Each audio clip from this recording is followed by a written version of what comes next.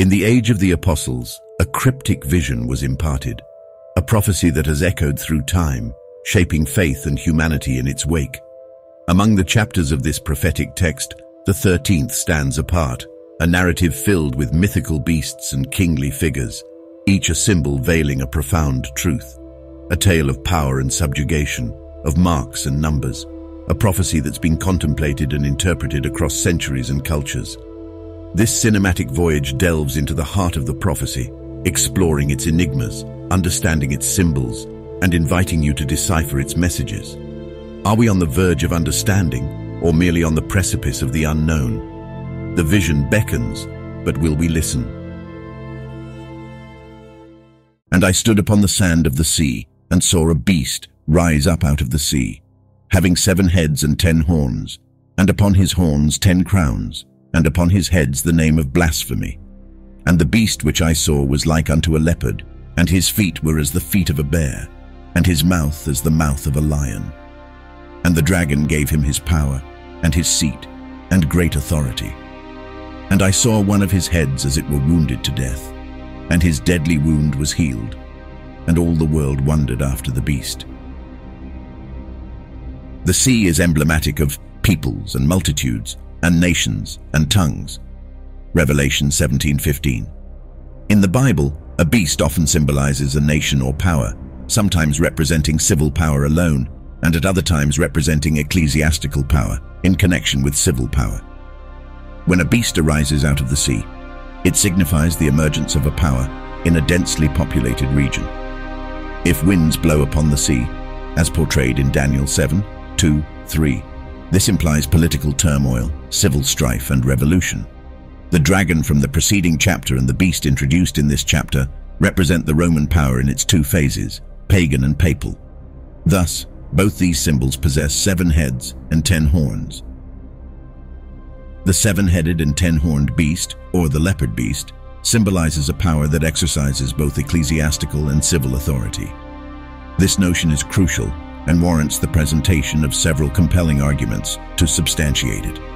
The prophetic line that contains this symbol commences with Revelation 12. The symbols of earthly governments encompassed within the prophecy include the dragon of Revelation 12, and the leopard beast, and the 2-horned beast of Revelation 13. This prophetic line evidently extends into chapter 14. Therefore, from Revelation 12:1 to Revelation 14:5, a distinct and complete prophetic line is presented. Each of the powers introduced here is depicted as ferociously persecuting the Church of God. The scene unfolds with the church, symbolized as a woman, eagerly awaiting the fulfillment of the promise that the seed of the woman, the Lord of glory, would appear among humankind. The dragon stands before the woman, intending to devour her child. However, its sinister intent is foiled, and the child is caught up to God and his throne. A period follows in which the church endures severe oppression at the hands of the dragon power. The prophet occasionally looks ahead during this segment of the scene, even to nearly the end, as all of the church's enemies would be driven by the spirit of the dragon. In Revelation 13, we are brought back to the inception of the leopard beast, the dragon's successor, and its career. The church suffers war and persecution for an extended period of 1260 years under this power. Following this era of oppression, the church experiences another brief yet intense conflict with the 2-horned beast. Subsequently, deliverance arrives. The prophecy concludes with the church triumphant, standing with the Lamb on Mount Zion, having successfully overcome all persecution. Throughout these scenes, the constant character, whose history serves as the primary theme in the prophecy, is the true Church of God. The other characters are the church's persecutors, introduced solely because of their roles as such. In this context, we pose the question, who or what persecutes the true church? The answer is a false or apostate church. The perpetual enemy of true religion is a counterfeit and false religion. It is unheard of for the mere civil power of any nation to persecute God's people independently. Governments may wage war against other governments to avenge a perceived or genuine wrong, to acquire territory, or to extend their power. However, governments do not persecute people based on their religion unless they are under the control of an opposing and hostile religious system. The powers introduced in this prophecy, the dragon, the leopard beast, and the two-horned beast of verses 11-17, are all persecuting powers, driven by rage and enmity against God's people and church. This fact alone is compelling enough evidence to conclude that each of these powers is governed by an ecclesiastical or religious element. Consider the dragon. What does it symbolize? The indisputable response is that it primarily represents Satan, as previously demonstrated, and secondarily the Roman Empire. However, this is insufficient. No one would be satisfied with this answer alone. It must be more specific. Therefore, we assert that it represents the Roman Empire in its pagan form, a notion with which all must concur. As soon as we mention paganism, we introduce a religious element, for paganism is one of the most colossal systems of counterfeit religion that Satan has ever devised. Hence, the dragon is an ecclesiastical power to the extent that the very characteristic that defines it is a false system of religion. What prompted the dragon to persecute the Church of Christ? It was the growing influence of Christianity against paganism, eradicating its superstitions, toppling its idols, and dismantling its temples. The religious element of that power was affected, and persecution ensued. We now examine the leopard beast of Revelation 13.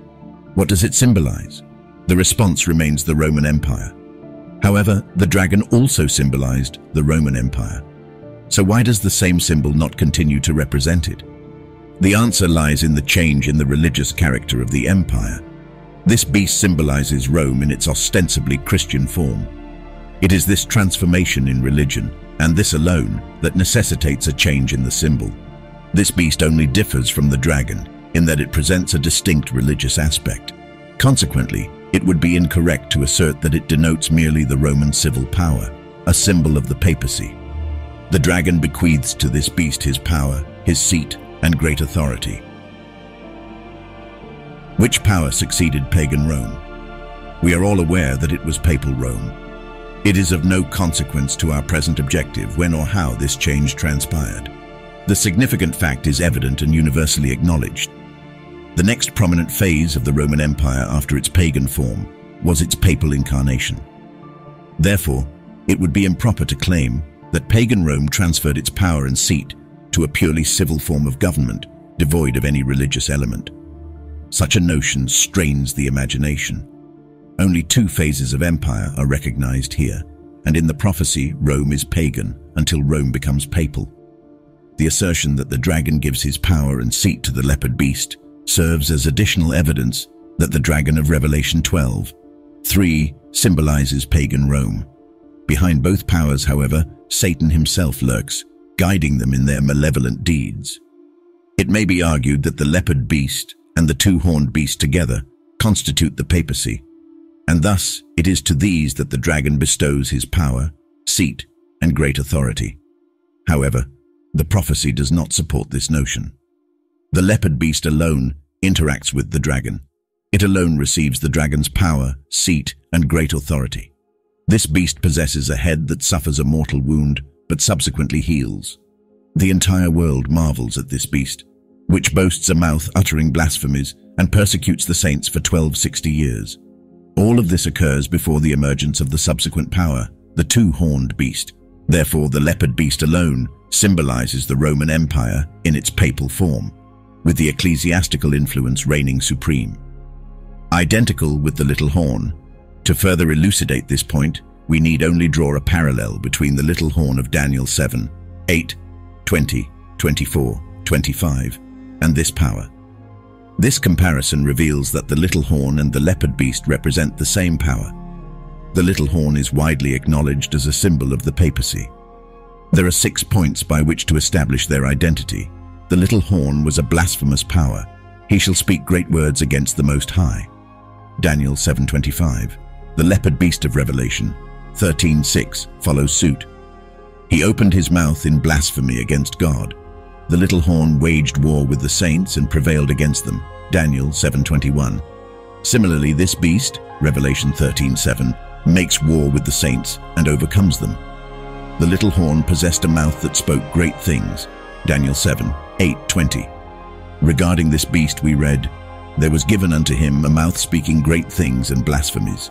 Revelation 13:5. The little horn emerged upon the cessation of the pagan form of the Roman Empire. The beast of Revelation 13:2 arises at the same time, for the dragon, pagan Rome, bestows upon him his power, his seat, and great authority. 5. The little horn was granted power to endure for a time, times and the dividing of time, or 1260 years, Daniel 7:25. This beast also receives power for 42 months, or 1260 years, Revelation 13:5. At the end of the specified 1260-year period, the saints, times and laws were to be liberated from the hand of the little horn, Daniel 7:25. Simultaneously, at the conclusion of the same period, the leopard beast was to be led into captivity, Revelation 13:10. Both of these stipulations were fulfilled in the captivity and exile of the Pope, as well as the temporary overthrow of the papacy by France in 1798. These 6 points compellingly establish the identity of the little horn and the leopard beast.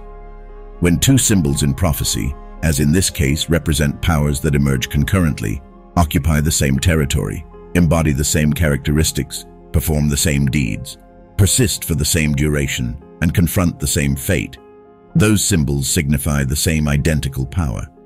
The deadly wound received. The head that suffered a deadly wound was the papal head. This conclusion is grounded in the evident principle that whatever is stated in prophecy about the symbol of any government pertains solely to that government while it is depicted by that symbol. Rome is represented by two symbols, the dragon and the leopard beast, as it has exhibited two phases, pagan and papal. Consequently, whatever is said of the leopard beast applies to Rome only in its ostensibly Christian form. John asserts that one of the heads of this leopard beast was wounded to death. In other words, this wound struck the form of government that persisted in the Roman Empire after its transition from paganism to Christianity. Hence, it is clear that it was the papal head that sustained the deadly wound, which was subsequently healed. This wounding is identical to the descent into captivity, Revelation 13:10, and occurred when Pope Pius VI was taken prisoner by Berthier, the French general, and the papal government was temporarily abolished in 1798. Deprived of his power, both civil and ecclesiastical, the captive Pope Pius VI passed away in exile in Valence, France, on August 29, 1799. However, the deadly wound commenced its healing when the papacy was re-established, albeit with diminished power, through the election of a new pope on March 14, 1800. And there was given unto him a mouth speaking great things and blasphemies, and power was given unto him to continue 42 months. And he opened his mouth in blasphemy against God, to blaspheme his name and his tabernacle, and them that dwell in heaven. And it was given unto him to make war with the saints, and to overcome them. And power was given him over all kindreds, and tongues, and nations. And all that dwell upon the earth shall worship him, whose names are not written in the book of life of the Lamb slain from the foundation of the world. If any man have an ear, let him hear. He that leadeth into captivity shall go into captivity. He that kills with the sword must be killed with the sword. Here is the patience and the faith of the saints. This beast opens its mouth in blasphemy against God, to blaspheme his name and his tabernacle, and them that dwell in heaven. Earlier commentary on the book of Daniel touched upon the meaning of the phrase, "He shall speak great words against the Most High," Daniel 7:25. Verse 5 of this Revelation chapter employs similar language, as the beast is described as having a mouth speaking great things. However, the addition of the word blasphemy seemingly highlights the notion that these grand utterances will be blasphemous declarations against the God of heaven. The Gospels offer two examples of what constitutes blasphemy. In John 10:33, the Jews falsely accused Jesus of blasphemy, asserting, "Thou, being a man, makest thyself God." This charge was baseless in the case of the Savior, as he was the Son of God, Emmanuel, God with us. For a mere mortal to assume divine prerogatives and adopt deity titles would indeed constitute blasphemy. In another instance, Luke 5:21 depicts the Pharisees attempting to ensnare Jesus with his own words. They asked, "Who is this which speaketh blasphemies? Who can forgive sins but God alone?" Jesus, as the divine savior, possessed the authority to absolve transgressions. However, for a mortal human to claim such power would be undeniably blasphemous. It is worth questioning whether the power symbolized by this beast has fulfilled this aspect of the prophecy. In the commentary on Daniel 7:25, evidence clearly demonstrated that this power had spoken great words against the God of heaven. The priesthood's claim to absolve sins is also revealed. The priest holds the place of the Savior himself when, by saying, "Ego te absolvo," I thee absolve, he absolves from sin. To pardon a single sin requires all the omnipotence of God. But what only God can do by his omnipotence, the priest can also do by saying, "Ego te absolvo a peccatis tuis." Innocent III has written, "Indeed, it is not too much to say that in view of the sublimity of their offices, the priests are so many gods." Further blasphemous proclamations of this power can be observed, but our wonder should be far greater when we find that in obedience to the words of his priests, "Hoc est corpus meum," this is my body, God himself descends on the altar, that he comes wherever they call him, and as often as they call him, and places himself in their hands, even though they should be his enemies. And after having come, he remains entirely at their disposal. They move him as they please, from one place to another. They may, if they wish, shut him up in the tabernacle, or expose him on the altar, or carry him outside the church. They may, if they choose, eat his flesh, and give him for the food of others. "Oh, how very great is their power," says St. Lawrence Justinian, speaking of priests. "A word falls from their lips, and the body of Christ is there substantially formed from the matter of bread, and the incarnate word descended from heaven is found really present on the table of the altar." Thus the priest may, in a certain manner, be called the creator of his creator. "The power of the priest," says St. Bernardine of Siena, "is the power of the divine person, for the transubstantiation of the bread requires as much power as the creation of the world. Hence, this beastly power blasphemes the heavenly temple by directing the focus of its followers to its own throne and palace, rather than to the tabernacle of God. It diverts their attention from the sacrifice of the Son of God to the sacrifice of the Mass. It further blasphemes those dwelling in heaven by presuming to wield the authority to forgive sins, thereby diverting the minds of people from Christ's mediatorial work and the role of his celestial assistance in the heavenly sanctuary. Verse 10 alludes once more to the events of 1798, when the power that had held the saints of God captive for 1260 years was itself led into captivity. "And I beheld another beast coming up out of the earth, and he had 2 horns like a lamb, and he spoke as a dragon." The 2-horned beast.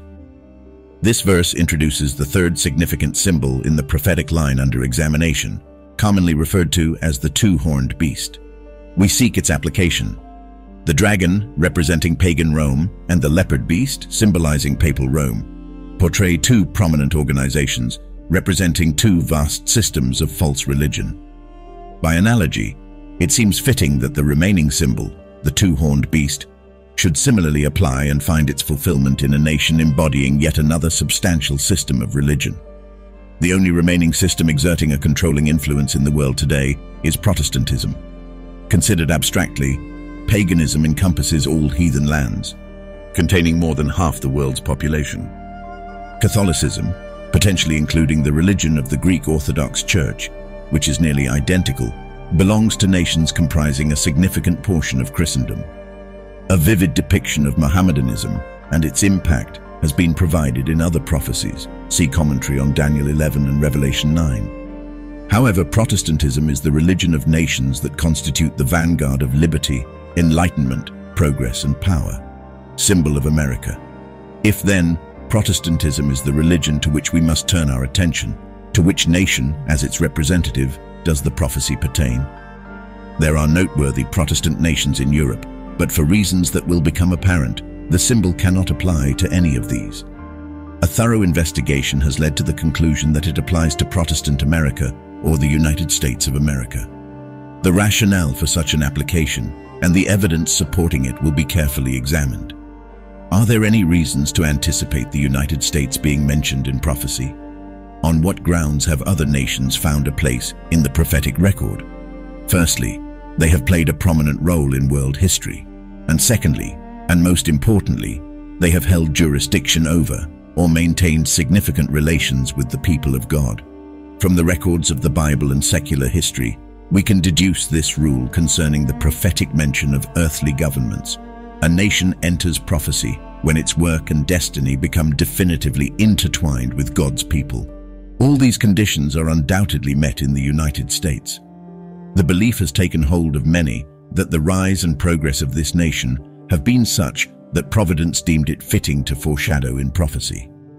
In 1780, during the American Revolution, English statesman Governor Pownall predicted that this country would achieve independence, be animated by a civilizing energy surpassing that of Europe, and that its commercial and naval power would reach every corner of the world.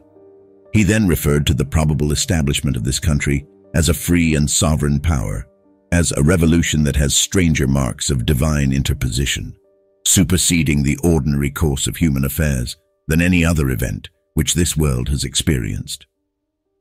George Alfred Townsend, commenting on the misfortunes plaguing other governments in the Western Hemisphere, remarked, "The history of the United States was separated by a beneficent providence far from this wild and cruel history of the rest of the continent."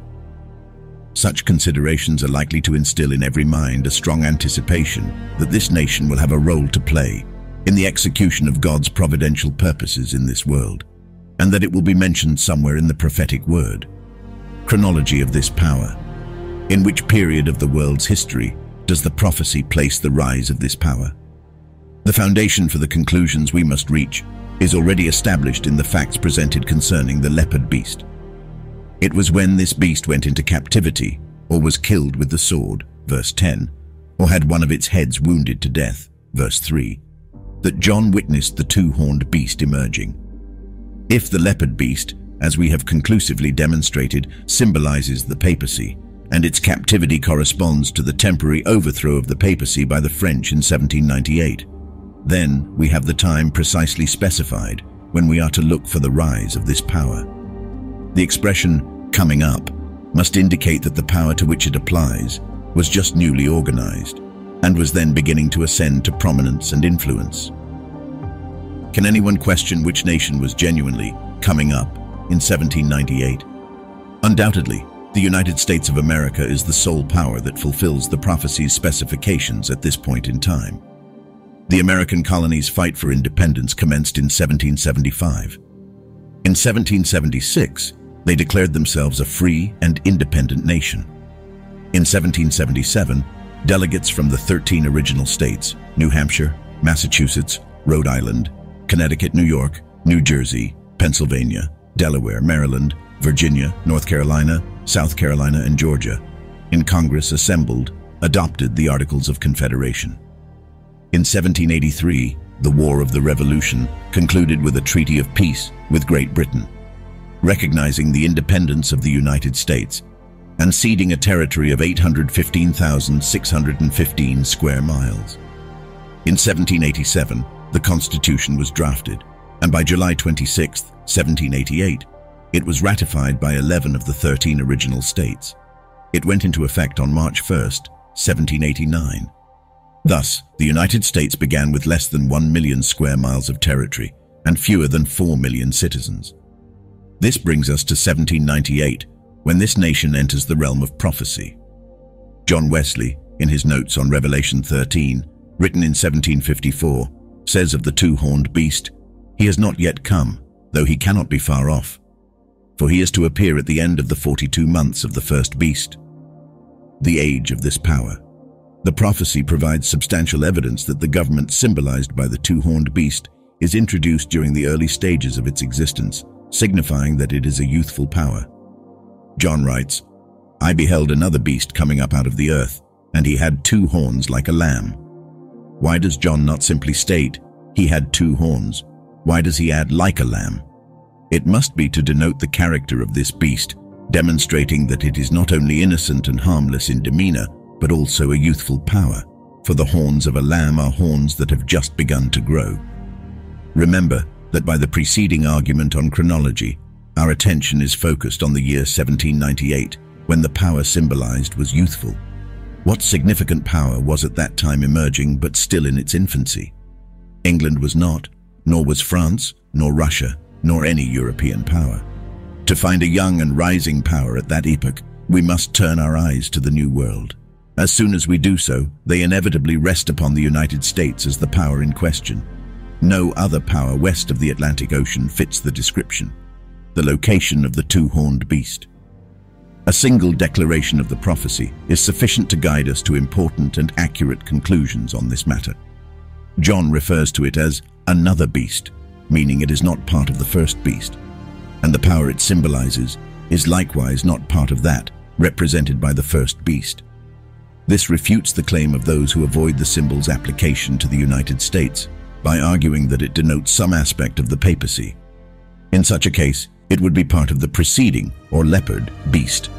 Since this is another beast coming up out of the earth, it must be found in a territory not covered by any other symbols.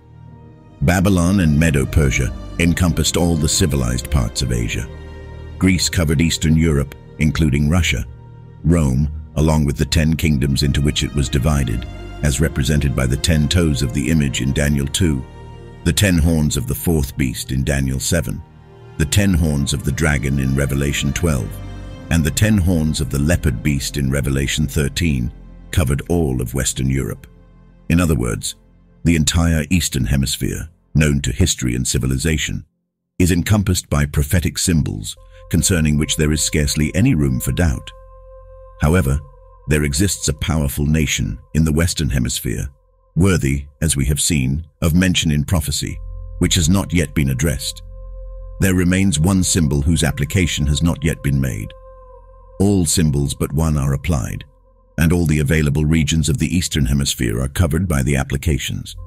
Among all the symbols mentioned, only one remains, the two-horned beast of Revelation 13.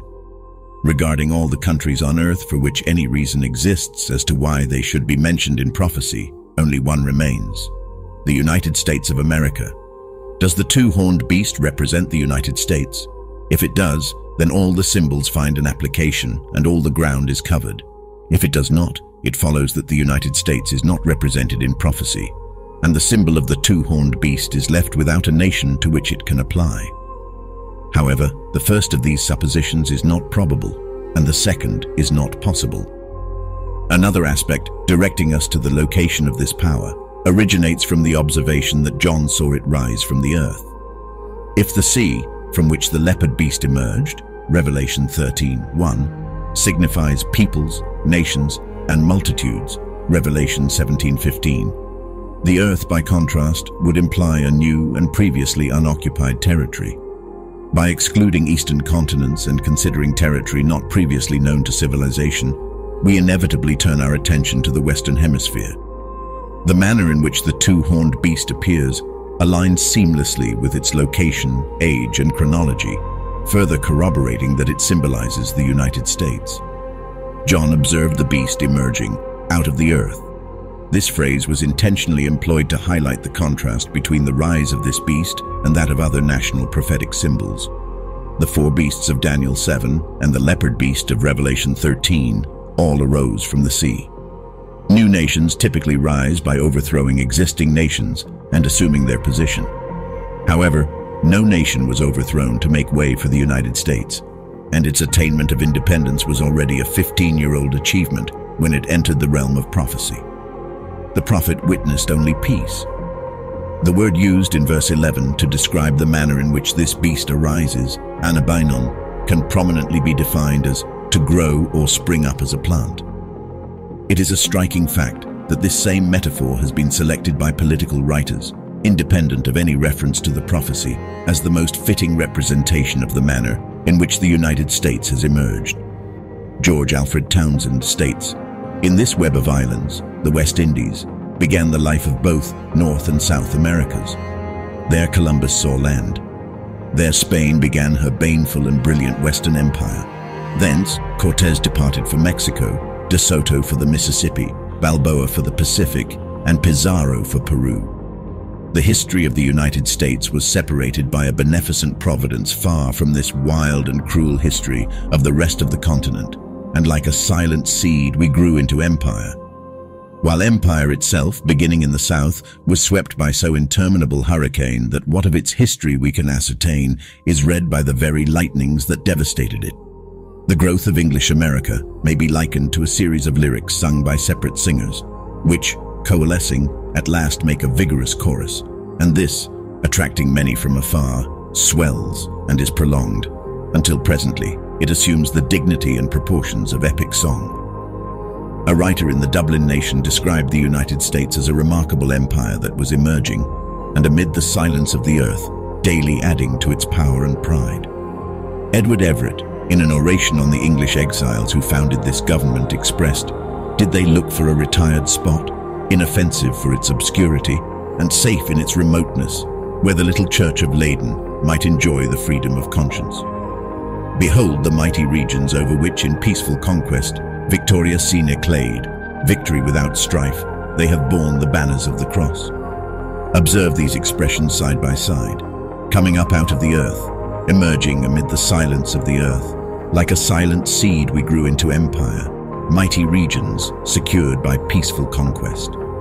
The first originates from the prophet, stating what would transpire when the two-horned beast arose. The others come from political writers, recounting the history of the United States of America.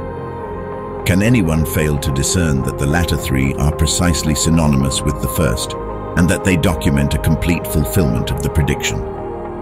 Another crucial question follows. Has the United States risen in a manner that aligns with the specifications of the prophecy? Let us examine this further. A brief period before the Great Reformation, in the days of Martin Luther, over 4 centuries ago, this Western Hemisphere was discovered. The Reformation awakened nations bound by the oppressive chains of superstition and tyranny to the profound truth that every individual possesses the divine right to worship God according to their own conscience. However, rulers are often reluctant to relinquish their power, and religious intolerance persisted in oppressing the people. Under these circumstances, a group of courageous believers ultimately resolved to seek the civil and religious freedom they so ardently desired in the untamed lands of America. To accomplish their noble objective, 100 of these voluntary exiles disembarked from the Mayflower on the coast of New England on December 21st, 1620. As Martin remarks, New England was born in that moment, and its first baby cry was a prayer and a thanksgiving to the Lord.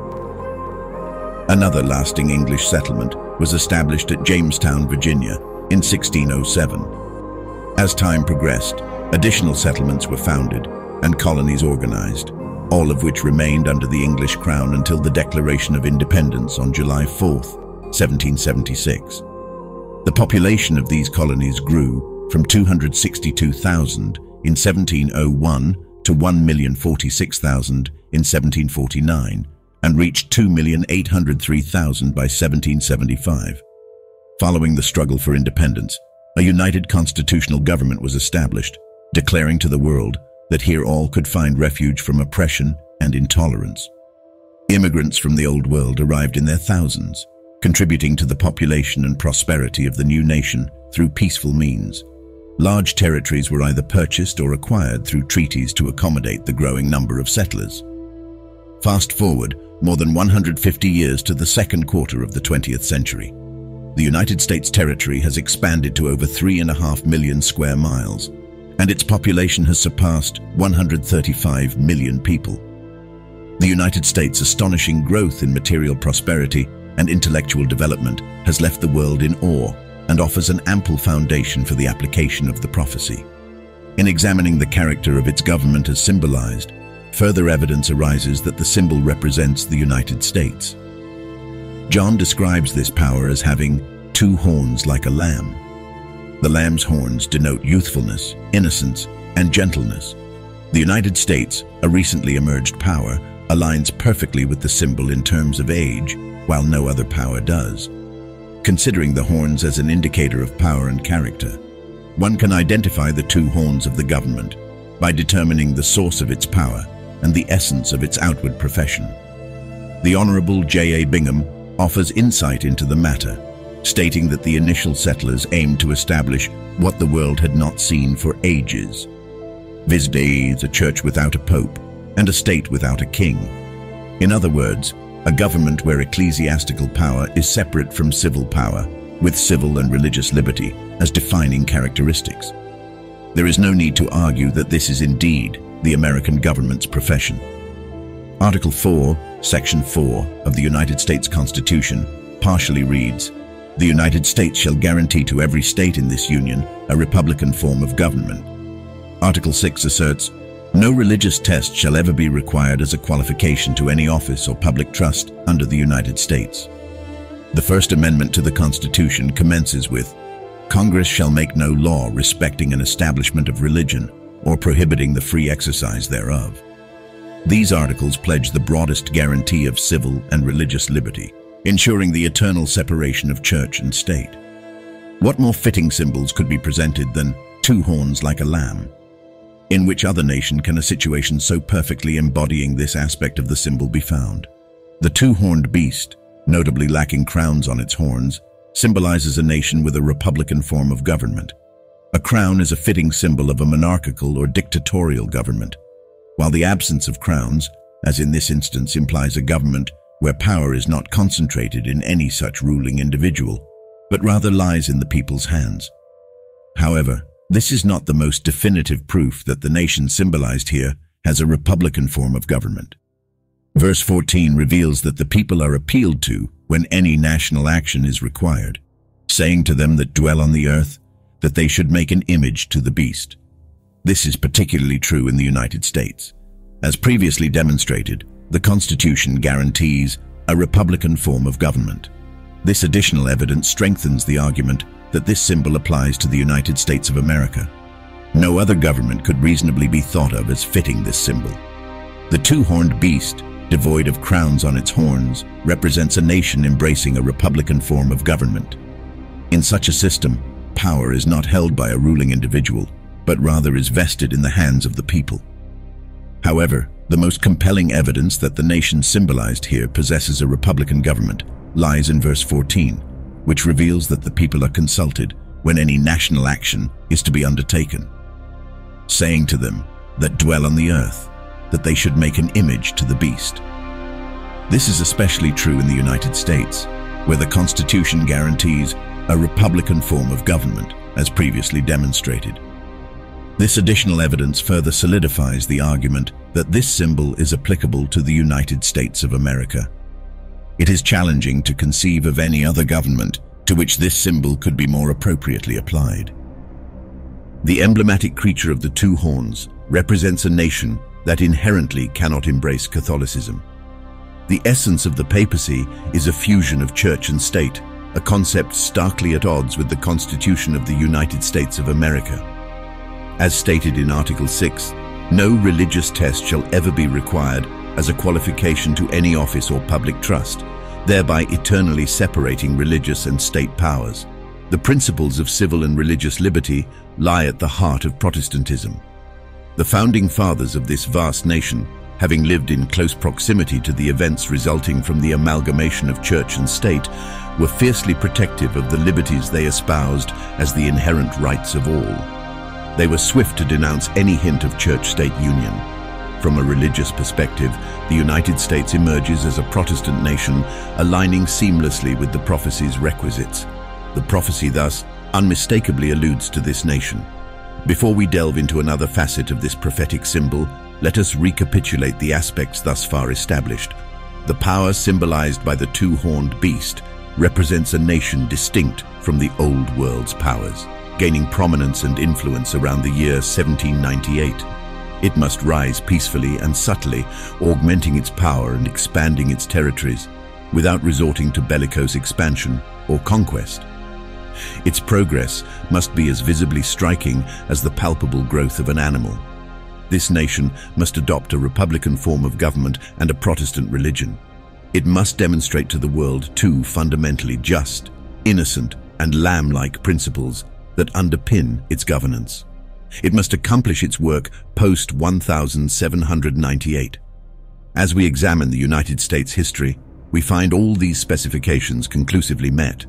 No other nation's history satisfies these conditions.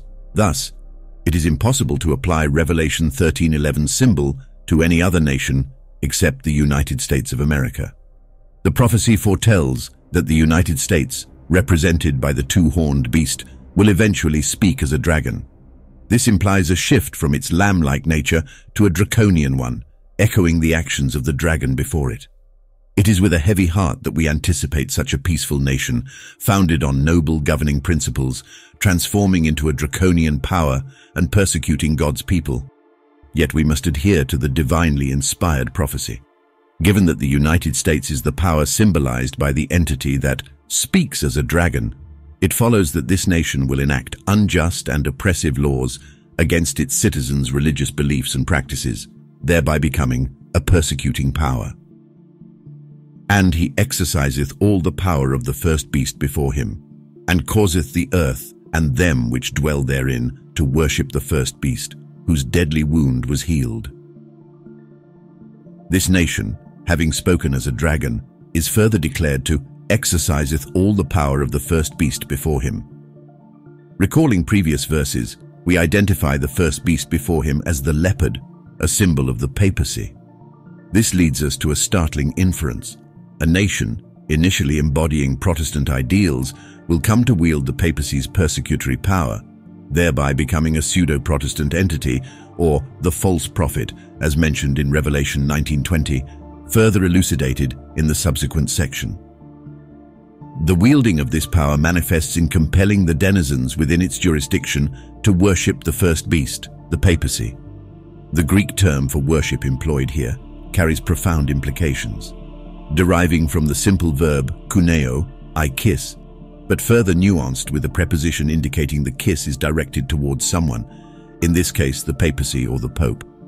It typically translates to do obeisance to, bow down to, and the Septuagint uses it in Nebuchadnezzar's decree to all people, nations and languages to fall down and worship the golden image erected in the plain of Dura, as mentioned in Daniel 3:4-5.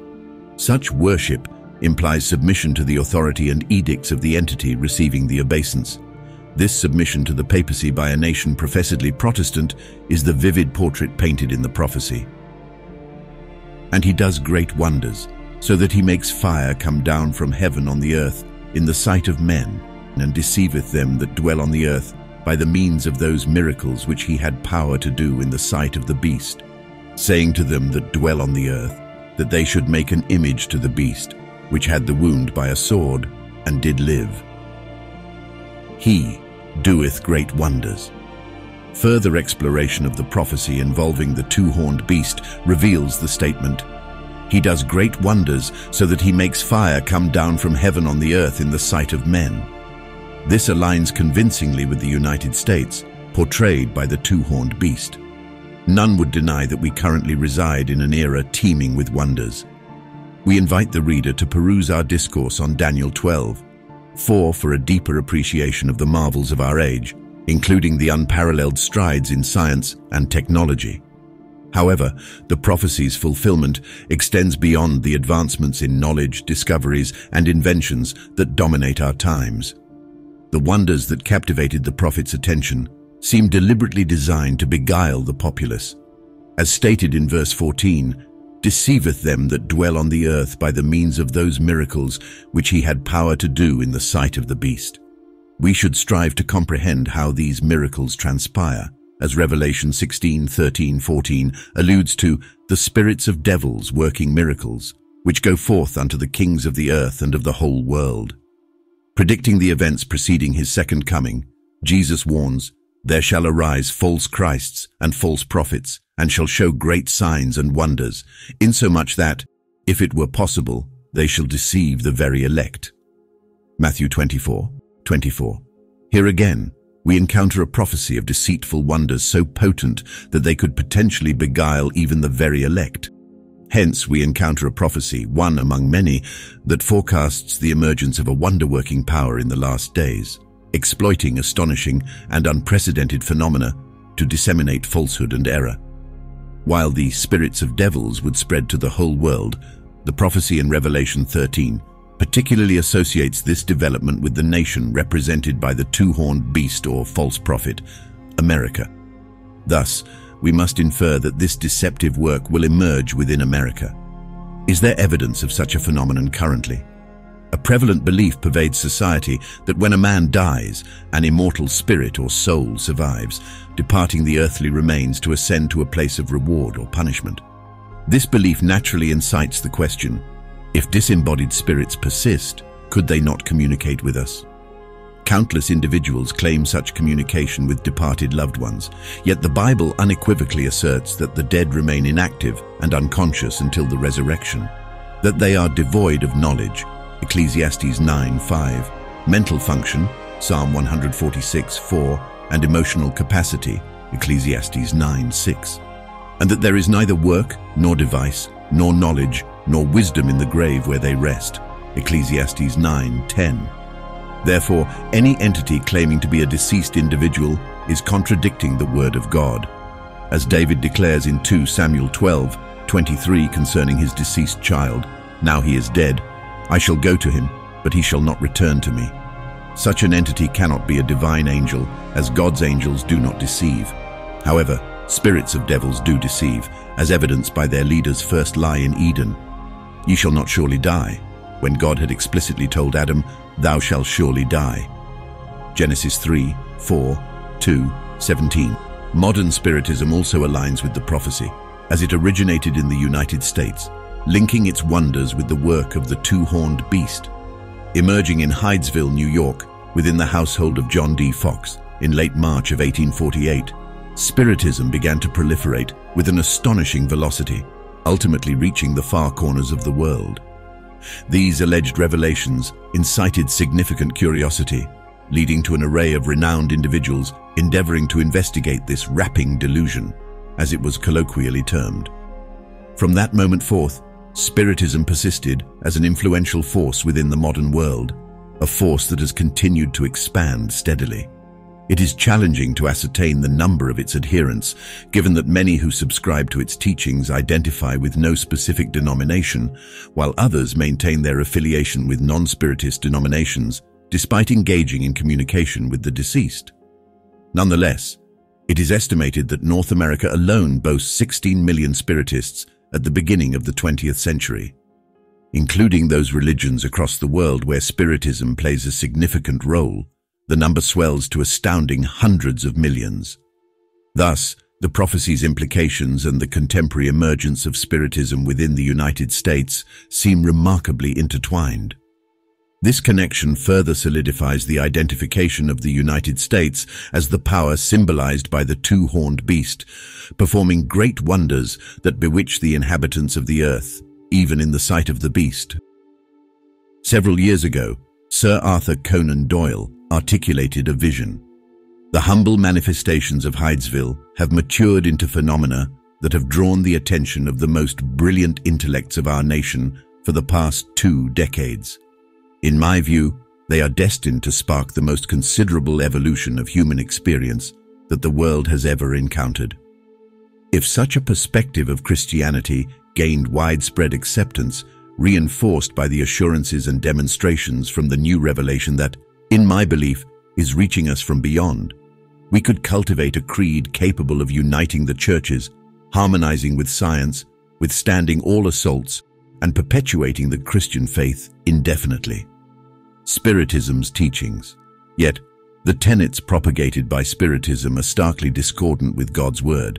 Their stance towards the Bible is encapsulated in the subsequent excerpt.